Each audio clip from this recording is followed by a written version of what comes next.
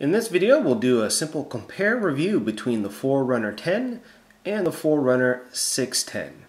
First thing we'll take a look at is the size. You can see that in terms of thickness, it's kind of similar, but the 10 obviously is the smaller face to it. Now, one thing that I didn't note that when I picked up the watch is that the Forerunner 10, if you get the black model, it has a larger face to it and a larger wristband. The green and white and pink and white are really marketed for the female audience and therefore a little bit smaller. So if you want to take a note of that. But after using this for a little while, actually I don't mind the smaller size, to be quite honest with you, because it is very light. It's much more portable as an everyday watch than the 610. 610 still has this bulk, which is right here for the antenna. That is a problem. Here you don't have that problem. It's really nice and light, and I actually kind of like it. Let's take a look at the startup screens and see how quick they turn on. And both are fairly easy. The Forerunner 10 has the simplicity factor to it.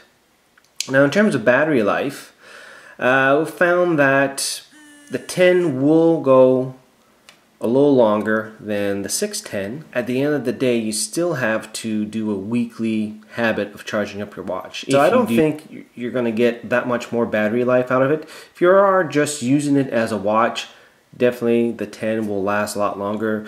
The specs say that it will go for 5 weeks. So accuracy. So we did a number of runs with the watches. I had the 610 on my left arm, had the 10 on my right arm, and we did basically a number of runs throughout the week. And overall, kind of happy with the accuracy.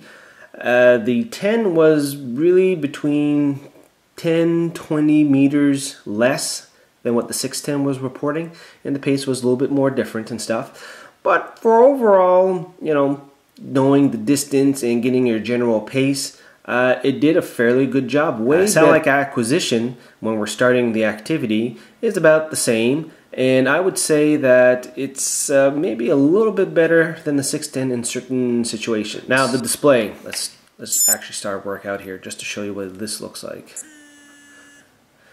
So the 10 has limited data fields. You only have time, distance, and really calories and pace. So you really don't have that much options to it. So when you're running, you basically see this page here, time and distance all the time.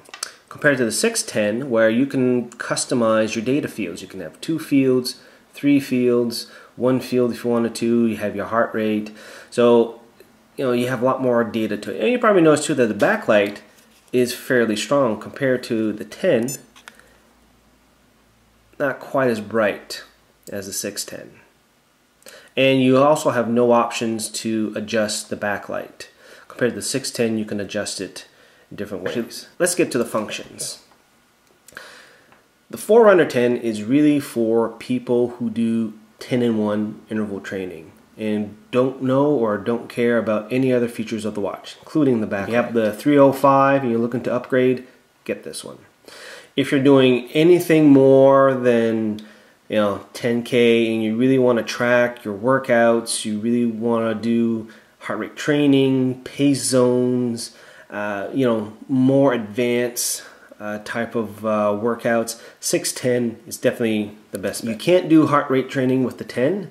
However, you do have virtual pacer, auto lap, auto pause, which again for most runners, this will do the trick.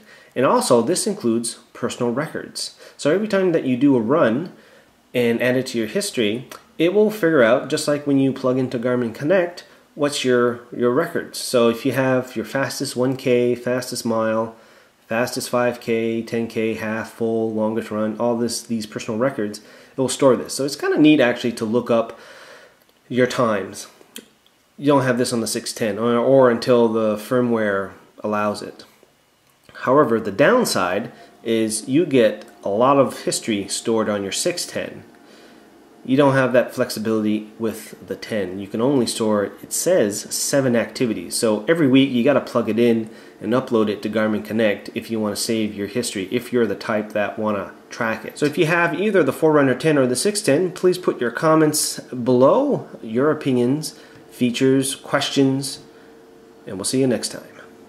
So for example, here we're in position A, and we're just going to scroll somewhere on the map and choose another point. We hit enter, and then we have our go, and then we can